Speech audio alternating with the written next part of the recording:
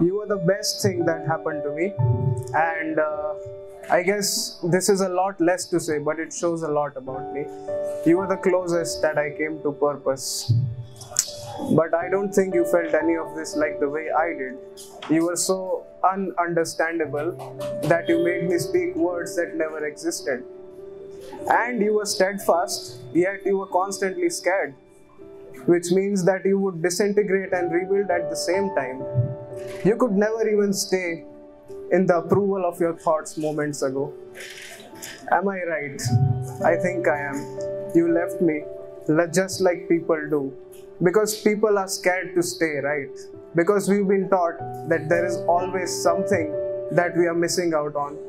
For every party we go to, there is one that we'll never attend. For every city we travel, there will be one that we'll never visit.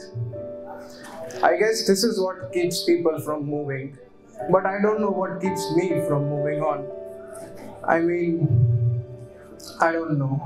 When I think about you, there's a chain reaction of thoughts and I can't count them because there are too many.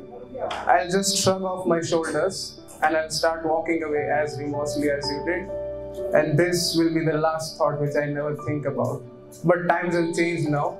I end up thinking about it because just like the rest, even this thought has become quite involuntary. Thank you.